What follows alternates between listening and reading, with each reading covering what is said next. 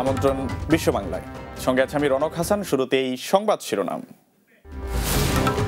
Saudi আরব সহ উপসাগরীয় দেশগুলোতে ফেসবুকে গ্রুপ অবৈধ নারী গৃহকর্মী কেনাবেচার অভিযোগ, নজরদারি চলছে, দোষীদের বিরুদ্ধে মামলা। ওমানে দিন দিন বেড়েই চলছে দেশীয় দালালদের নানা অপকর্ম, অবৈধভাবে বাংলাদেশি নারীদের কাজ করতে বাধ্য করা হচ্ছে হোটেল বারগুলোতে। এবং বিশ্বের বিভিন্ন স্থানে আন্তর্জাতিক মাতৃভাষা দিবস পালন, বিনম্র শ্রদ্ধায় ভাষা শহীদদের স্মরণ, নতুন প্রজন্মকে বাংলা ভাষা শিক্ষার তাগিদ।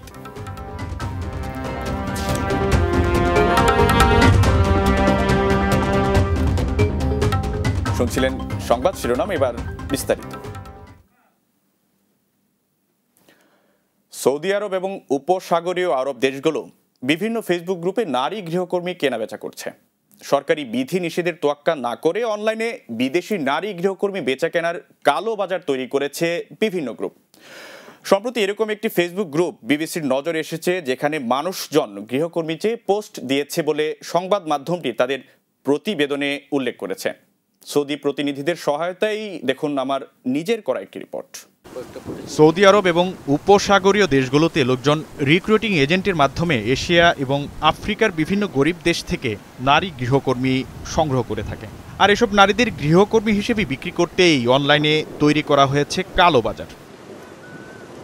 বিবিসির নজরে আসা একটি ফেসবুক গ্রুপের পোস্টে এক ব্যক্তি লিখেছেন, ডিসেম্বরে বিদেশ ভ্রমণে যাওয়ার আগে 1, 2 বা 3 মাসের জন্য জরুরি ভিত্তিতে একজন গৃহকর্মী প্রয়োজন। আরেকজন পোস্ট দিয়েছেন, ভ্রমণ বা পর্যটন ভিসায় এসেছেন এমন কাউকে গৃহকর্মী হিসেবে খুঁজছি, সর্বক্ষণ বাড়িতে থাকতে হবে।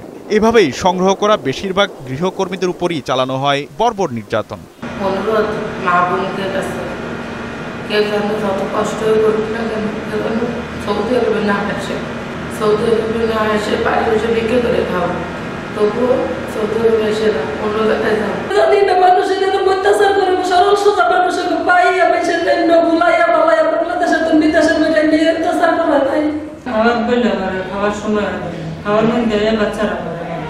এই প্রবণতা এতটাই বেড়ে চলেছে যে সৌদি আরবে এরই মধ্যে এই ব্যাপারে তদন্ত শুরু হয়েছে এবং কয়েকজনের বিরুদ্ধে মামলাও করা হয়েছে।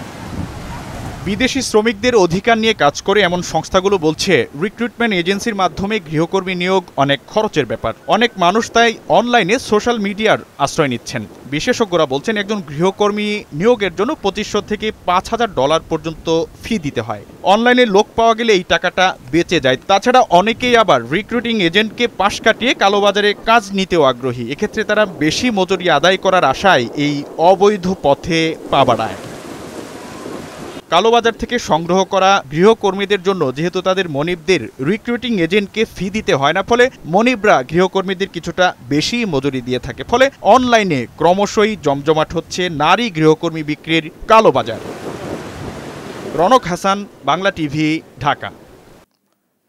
ওমানে দিন দিন বেড়েই চলছে কিছু অসাধু বাংলাদেশি দালালদের অপরাধ প্রবণতা, যার বদনামের ভাগ নিতে হচ্ছে ওমানে অবস্থিত প্রায় 8 লাখ প্রবাসী বাংলাদেশি। এই অবস্থায় ওমানে দীর্ঘদিন ধরে বসবাস করে আসছেন এরকম বিশিষ্ট বাংলাদেশিরা বলছেন, এভাবে চলতে থাকলে আগামী দিনে ওমানে বাংলাদেশিদের বসবাস খুবই ঝুঁকিপূর্ণ হয়ে উঠবে। ওমান থেকে ওয়াইজিদ আল হাসানের ক্যামেরায় দেখুন গোলাম মাওলা হাজারির অনুসন্ধানী প্রতিবেদনের শেষ পর্ব। মাস্কাট শহরের কেন্দ্রবিন্দু রুই ওকে সেন্টারের নিকটবর্তী একটি ইন্ডিয়ান আবাসিক হোটেল এটি। বাহির থেকে আবাসিক হোটেল মনে হলেও ভিতরে গিয়ে দেখা যায় ভিন্ন চিত্র। ভিতরের অবস্থা দেখে যে কারোই চোখ কপালে উঠবে। পুরো বার ভর্তি মানুষ, আর এসব কাস্টমারের 90% হচ্ছে বাংলাদেশি। এর মধ্যে আবার প্রায় 88% কাস্টমারই শ্রমিক, যারা সকাল থেকে সন্ধ্যা নাগাদ 50 ডিগ্রি তাপমাত্রায় কনস্ট্রাকশন সহ বিভিন্ন কাজ করে মাস শেষে 25,000 থেকে 30,000 টাকা বেতন পান। এই শ্রেণীর মানুষগুলো মাস শেষে বেতন পেয়ে দেশে পরিবার পরিজনকে টাকা না দিয়ে অনেক সময় চলে আসে এইসব বারে, আর সারা মাসের উপার্জন নষ্ট করে দেয় একটি রাতে। খোঁজ নিয়ে জানা যায়, হোটেলে কাজ করা নারীদের বাংলাদেশ থেকে দালালদের মাধ্যমে ওমানে এনে ইন্ডিয়ানদের হাতে তুলে দেওয়া হয়। আর এতে করে ইন্ডিয়ান ব্যবসায়ীরা বাংলাদেশি নারীদের দিয়ে দিনের পর দিন অবৈধভাবে বিভিন্ন অনৈতিক কাজের মাধ্যমে নিজেরা হয়ে উঠছে আঙুল ফুলে কলা গাছ, আর বাংলাদেশিরা হচ্ছে নিঃস্ব রিক্ত। এভাবেই রুই, হামরিয়া, আল খুয়ের, আলসিব, আল খুদ সহ ওমানের বিভিন্ন জায়গায় অপরাধমূলক কর্মকাণ্ড চালাচ্ছে কিছু বাংলাদেশি। মদ, গাঁজা, ইয়াবা, ভিসার ব্যবসা, আদম পাচার, দেহ ব্যবসার মতো জঘন্য অন্যায় কাজের সাথে বাংলাদেশিদের সম্পৃক্ততা দিন দিন বেড়েই চলেছে। এ অবস্থায় ওমানে দীর্ঘদিন ধরে বসবাস করে আসছেন এরকম বিশিষ্ট বাংলাদেশিরা বলছেন, এভাবে চলতে থাকলে আগামী দিনে ওমানে বাংলাদেশিদের বসবাস খুবই ঝুঁকিপূর্ণ হয়ে উঠবে। Bangla TV news desk. Italy প্রবাসী মোজাম্মেল হক পাটোয়ারি সবাইকে কাঁদিয়ে না ফেরার দেশে চলে গেলেন। রোববার বাংলাদেশের একটি হাসপাতালে স্থানীয় সময় রাত ৩টার দিকে তিনি শেষ নিঃশ্বাস ত্যাগ করেন। মৃত্যুকালে তার বয়স হয়েছিল ৫৪ বছর। তিনি গত সপ্তাহে ইতালি থেকে মাতৃভূমিতে আসেন। হঠাৎ পেটে ব্যথাজনিত কারণে নিউরোসাইন হাসপাতালে চিকিৎসাধীন অবস্থায় মারা যান তিনি। তার মৃত্যুতে ইতালি প্রবাসীদের মাঝে শোকের ছায়া নেমে এসেছে। রাজনৈতিক জীবনে তিনি বঙ্গবন্ধুর মতাদর্শে বিশ্বাসী ছিলেন। মোজাম্মেল হক সর্ব ইউরোপ বঙ্গবন্ধু পরিষদের সিনিয়র সহসভাপতি ছিলেন। তার অকাল মৃত্যুতে ইতালি আওয়ামী লীগ সভাপতি ইদ্রিস ফরাজি, সাধারণ সম্পাদক হাসান ইকবাল সহ অঙ্গ সংগঠনের নেতারা শোক সন্তপ্ত পরিবারের প্রতি সমবেদনা জানিয়েছেন। মাতৃভাষা দিবস এখন শুধু আমাদের নয়, সারা বিশ্বে পালিত হয়। তার অংশ হিসেবে আগামী ৪ মার্চ ভাষা শহীদদের সম্মানে সিঙ্গাপুরে উদযাপিত হতে যাচ্ছে অমর ২১শে বইমেলা ও সাংস্কৃতিক সন্ধ্যা। সিঙ্গাপুর প্রবাসী বাংলাদেশের এই আয়োজন করেছেন। এই উপলক্ষে শুক্রবার সকালে ভেন্যু পরিদর্শন এবং রিক্রিয়েশন সেন্টার সিকিউরিটি অফিসারদের সঙ্গে মতবিনিময় করেন আয়োজকরা। এতে উপস্থিত ছিলেন অনুষ্ঠানের পৃষ্ঠপোষক সিঙ্গাপুর বাংলাদেশ সোসাইটির সাধারণ সম্পাদক মঞ্জুরুল মান্নান ও vice president doctor AKM Aminullah.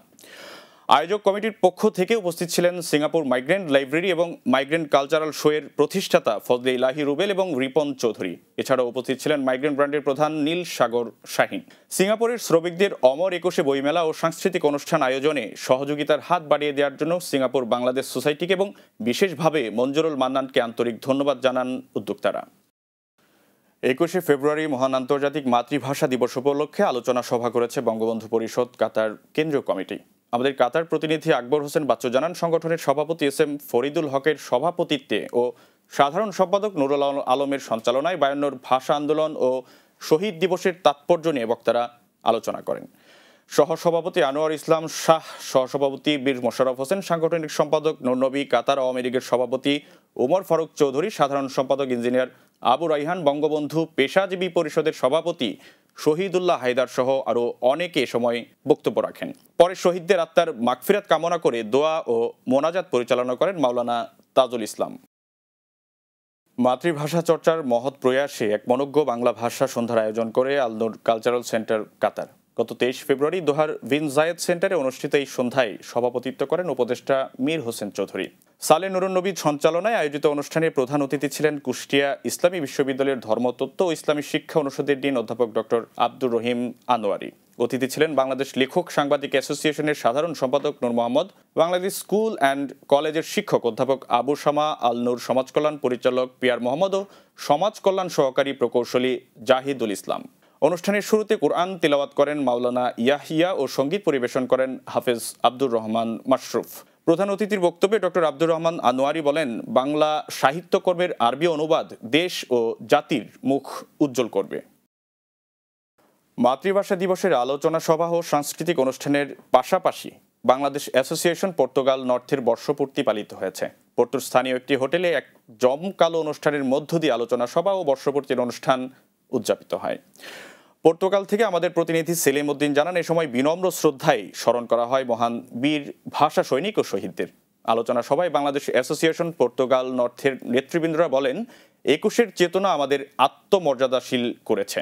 ২১ মানেই অন্যায়ের বিরুদ্ধে দ্রোহ, প্রতিবাদ আর যাবতীয় গোড়ামি ও সংকীর্ণতার বিরুদ্ধে শুভবোধের অঙ্গীকার।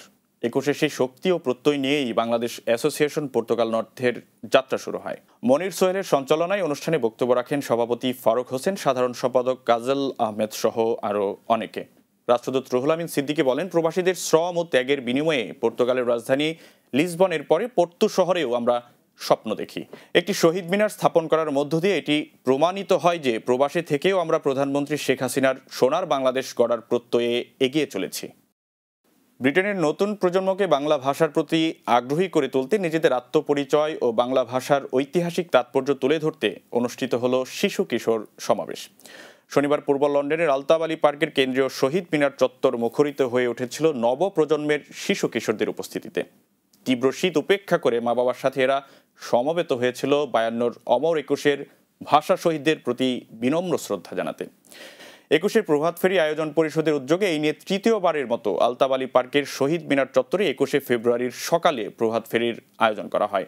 নবপ্রজন্মের ছেলে মেয়েদের অংশগ্রহণ নিশ্চিত করার জন্য 21শে প্রভাত ফেরি আয়োজন পরিষদ ছুটির দিনে শনিবার 24 ফেব্রুয়ারি আয়োজন করেছিল শিশু কিশোর সমাবেশ। জেনেসিস সেন্টারের একেবারে মধ্যখানে বিচিত্র জনতার বৈচিত্র্যের সোপান তোলে নানান রঙের নানান বর্ণের অগণিত মানুষের কৌতূহলী চোখের সামনে সুদৃশ্য শহীদ মিনারটি ঠিক দাঁড়িয়ে গেছে সারা বিশ্বের সকল মাতৃভাষার প্রতিকৃতি হিসেবে বীর ভাষা সৈনিকদের সম্মানে। তীব্র শীত উপেক্ষা করে প্রচুর জনসমাগম হয় 21শের দিনটিতে। সর্বস্তরের জনসাধারণের অংশগ্রহণে বিশাল র্যালির মাধ্যমে অনুষ্ঠানের শুরু হয়। র্যালি শেষে সারিবদ্ধভাবে শহীদ মিনারে পুষ্পস্তবক অর্পণ করা হয়। সর্বপ্রথম শহীদদের শ্রদ্ধা জানায় বাংলাদেশ অ্যাসোসিয়েশন অব ক্যালগারি। এরপর ক্যালগারির বিভিন্ন পেশাজীবী সংগঠন, সামাজিক সাংস্কৃতিক সংগঠন ও বাংলা স্কুল পুষ্পস্তবক অর্পণ করে। এরপর সর্বসাধারণ পুষ্পস্তবক অর্পণ করে মহান ভাষা শহীদদের সম্মান জানান। বিশ্ব বাংলা এবার বিরতি নিচ্ছে। ফিরে এসে অন্যান্য খবরের সাথে আরও যা থাকছে। প্রাথমিক স্তরেই ব্রেস্ট ক্যান্সার নির্মূল ও রোধ সংক্রান্ত গবেষণা রিপোর্ট প্রকাশ। 21 সদস্য গবেষকদের মধ্যে রয়েছেন বাংলাদেশি বংশোদ্ভূত শৌখিন খান।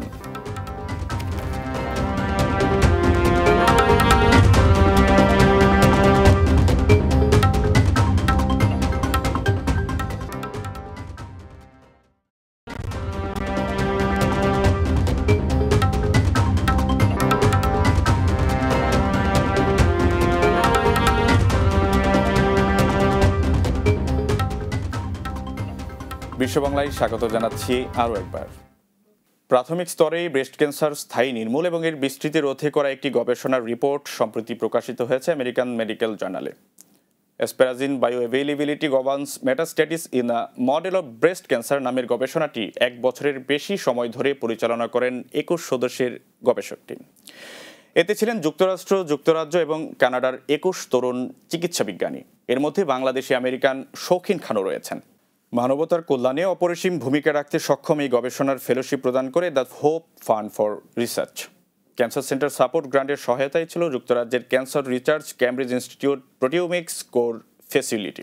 এই গবেষণা কর্মকে অব্যাহত রাখতে স্থায়ী ফেলোশিপ প্রদান করেছে ক্যালিফোর্নিয়ার human frontier sciences programme. New ইয়র্কে বসবাসরত জামালপুরের মাদারগঞ্জের সন্তান শাহিন খান ও নাসরিন শিল্পীর জ্যেষ্ঠ পুত্র শৌখিন খান। বর্তমানে নিউ ইয়র্কে হাওয়ার্ড হাজেম মেডিকেল ইনস্টিটিউটে ওয়াটসন স্কুল অব বায়োলজিক্যাল সায়েন্সেসের ছাত্র তিনি। 21শে ফেব্রুয়ারি মহান শহীদ ও আন্তর্জাতিক মাতৃভাষা দিবস উপলক্ষে বাংলাদেশ আওয়ামী লীগের কুয়েতের উদ্যোগে আলোচনা সভা অনুষ্ঠিত হয়েছে। কুয়েত সিটির গুলশান হোটেলে এই সভা অনুষ্ঠিত হয়।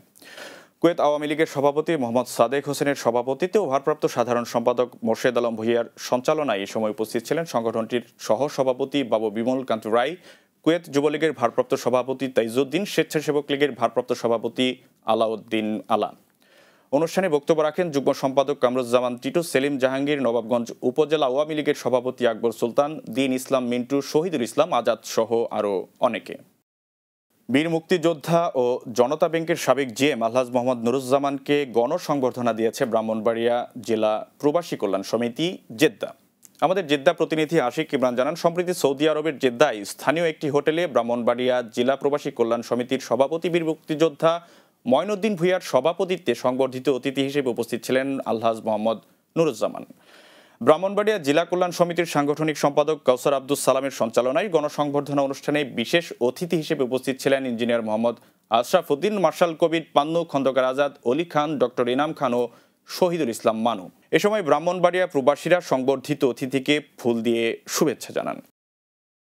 সংযুক্ত আরব আমিরাতে আওয়ামী মুক্তিযোদ্ধা প্রজন্ম লীগ আবুধাবি কেন্দ্রীয় কমিটির উদ্যোগে অমর একুশে আন্তর্জাতিক মাতৃভাষা দিবস উপলক্ষে এক আলোচনা সভার আয়োজন করা হয়েছে। শুক্রবার আবুধাবির মোছাফফার একটি হোটেলে সংগঠনের আহ্বায়ক মশিউর রহমান সবুজের সভাপতিত্বে অনুষ্ঠান পরিচালনা করেন এমদাদ হোসেন রানা। এতে প্রধান অতিথি ছিলেন চট্টগ্রাম সিটি কর্পোরেশনের প্যানেল মেয়র চৌধুরী হাসান মাহমুদ হাসনি। এতে প্রধান বক্তা ছিলেন বঙ্গবন্ধু পরিষদের সাধারণ সম্পাদক নাসির তালুকদার। অনুষ্ঠানে বিশেষ অতিথি ছিলেন ইমরাদ হোসেন ইমু, শামসুদ্দোয়া সিকদার আরজু, শৌকত আকবর ও এমদাদ হোসেন। বক্তব্য রাখেন গোলাম কাদের ইফতি, মামুন রশিদ মুন্না, আলাউদ্দিন ও আব্দুল হামিদ সহ আরও অনেকেই। সৌদি আরবের রিয়াদে ঢাকার কেরানীগঞ্জ বাঘাপুর স্কুল অ্যান্ড কলেজ ছাত্র সংসদ সংগঠনের প্রথম প্রতিষ্ঠা বার্ষিকী উপলক্ষে পুনর্মিলনীয় সাংস্কৃতিক সন্ধ্যা অনুষ্ঠিত হয়েছে। পবিত্র কোরআন থেকে তেলাওয়াত, ভাষা শহীদদের প্রতি 1 মিনিট নীরবতা পালন, জাতীয় সঙ্গীত ও প্রথম প্রতিষ্ঠা বার্ষিকীর কেক কেটে আলোচনা সভার শুরু হয়। ছাত্র সংসদ সংগঠনের উপদেষ্টা শাহ আলমের সভাপতিত্বে এবং শাওন মহসিন খানের সঞ্চালনায় প্রধান অতিথি হিসেবে উপস্থিত ছিলেন রিয়াদ বাংলাদেশ দূতাবাসের প্রেস সচিব মোহাম্মদ ফখরুল ইসলাম। স্বাগত বক্তব্য রাখেন মোহাম্মদ জিলানি। বিশেষ অতিথির মধ্যে বক্তব্য রাখেন সাংবাদিক ইউসুফ খান, মাইন আহমেদ, শোকত আলী, দেলোয়ার ব্যাপারী, মহিউদ্দিন, জহির গাজী, আল মামুন, শামসুল আলম, ফারুক হোসেন সহ আরও অনেকে। এ সময় বাঘাপুর স্কুল অ্যান্ড কলেজ ছাত্র সংসদ সংগঠনের বিপুল সংখ্যক সদস্য ও ইলেকট্রনিক ও প্রিন্ট মিডিয়ার সাংবাদিকরা উপস্থিত ছিলেন। বাংলাদেশ আওয়ামী লীগ স্পেন শাখার নতুন কমিটি অনুমোদন দিয়েছে সর্ব ইউরোপ আওয়ামী লীগ। নতুন এই কমিটিতে এসআই রবিনকে সভাপতি ও আব্দুর রহমানকে সাধারণ সম্পাদক করা হয়েছে। 71 সদস্য বিশিষ্ট কমিটিতে সাংগঠনিক সম্পাদক করা হয়েছে দবির তালুকদারকে। গত 14 ফেব্রুয়ারি শ্রী অনিল দাস গুপ্ত স্বাক্ষরিত অনুমোদিত এই কমিটিকে সকল ভেদাভেদ ভুলে একযোগে কাজ করার আহ্বান জানানো হয়। এর মধ্য দিয়ে দীর্ঘদিন পর স্পেন আওয়ামী লীগের কমিটি নিয়ে জটিলতার অবসান ঘটল। সুইজারল্যান্ড আওয়ামী লীগের আয়োজনে মহান শহীদ দিবস ও আন্তর্জাতিক মাতৃভাষা দিবস পালন করা হয়েছে। স্থানীয় লোজান শহরের একটি হলরুমে এই উপলক্ষে দিনব্যাপী অনুষ্ঠানমালার আয়োজন করে আওয়ামী লীগ। সুইজারল্যান্ড আওয়ামী লীগের সভাপতি বীর মুক্তিযোদ্ধা তাজুল ইসলামের সভাপতিত্বে ও সাধারণ সম্পাদক শ্যামল খানের পরিচালনায় এই সময় প্রধান অতিথি ছিলেন সুইজারল্যান্ড বাংলাদেশ মিশনের ইকোনমিক মিনিস্টার সুপ্রিয় কুমার কুণ্ডু। এ সময় বিশেষ অতিথি ছিলেন সুইজারল্যান্ড আওয়ামী লীগের প্রতিষ্ঠাতা সভাপতি দেলোয়ার হোসেন জহির, বাংলাদেশ দূতাবাসের হেড অব চেন্সারি এমদাদ ইসলাম চৌধুরী, আওয়ামী লীগের সিনিয়র সহসভাপতি আসকির মিয়া, সহসভাপতি মুজিবুর রহমান কিরণ। অনুষ্ঠানের শুরুতেই ভাষা আন্দোলনের বীর শহীদদের স্মরণে অস্থায়ী শহীদ মিনারে ফুল দিয়ে শ্রদ্ধা জানায় সুইজারল্যান্ড আওয়ামী লীগের নেতৃবৃন্দ। পর্যায়ক্রমে অনুষ্ঠানে উপস্থিত নারী, পুরুষ এবং সুইজারল্যান্ডে বেড়ে ওঠা নতুন প্রজন্মের শিশুরাও শ্রদ্ধা জানায় শহীদ বেদিতে। ফটিকছড়ি পৌর মেয়র মোহাম্মদ ইসমাইল হোসেনকে সংযুক্ত আরব আমিরাতে আবুধাবি প্রবাসী ফটিকছড়ি পৌরবাসীর পক্ষ থেকে এক গণসংবর্ধনা দেওয়া হয়। গত শুক্রবার রাতে আবুধাবির একটি হোটেলে মোহাম্মদ মঈনউদ্দিনের সভাপতিত্বে অনুষ্ঠান পরিচালনা করেন লুৎফুর রহমান।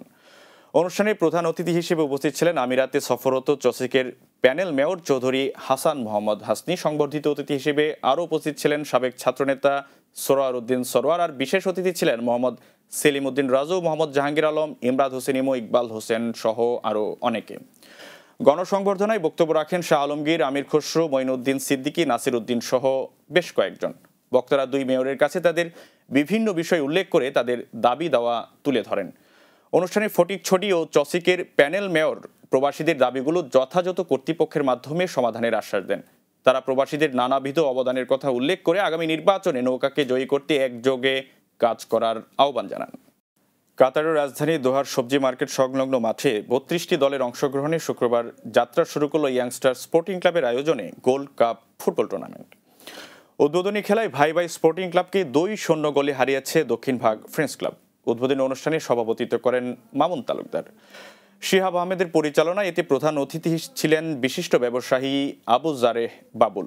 বিশেষ অতিথি কাতার জালালাবাদ অ্যাসোসিয়েশনের সিনিয়র সহ সভাপতি মোহাম্মদ কফিল উদ্দিন, মেজর সাইদ আহম, রিয়াজ আহমদ ও মুক্তার আহমদ। বক্তারা বলেন, শুক্রবার ছুটির দিনে খেলাধুলার মাধ্যমে একটি সুস্থ বিনোদনের চর্চা প্রবাসীদের উৎফুল্ল রাখতে সহায়তা করে। শেষ করব বিশ্ব বাংলা, তার আগে সংবাদ শিরোনামগুলো আরও একবার। সৌদি আরব সহ উপসাগরীয় দেশগুলোতে ফেসবুকে গ্রুপ, অবৈধ নারী গৃহকর্মী কেনাবেচার অভিযোগ, নজরদারি চলছে, দোষীদের বিরুদ্ধে ব্যবস্থা। ওমানে দিন দিন বেড়েই চলছে দেশীয় দালালদের নানা অপকর্ম, অবৈধভাবে বাংলাদেশি নারীদের কাজ করতে বাধ্য করা হচ্ছে হোটেল বারগুলোতে। বিশ্বের বিভিন্ন স্থানে আন্তর্জাতিক মাতৃভাষা দিবস পালন, বিনম্র শ্রদ্ধায় ভাষা সৈনিকদের স্মরণ, নতুন প্রজন্মকে বাংলা ভাষা শিক্ষার তাগিদ। এবং প্রাথমিক স্তরে ব্রেস্ট ক্যান্সার নির্মূল ও রোধ সংক্রান্ত গবেষণা রিপোর্ট প্রকাশ। 21 সদস্য গবেষকদের মধ্যে রয়েছেন বাংলাদেশি বংশোদ্ভূত শৌখিন খান।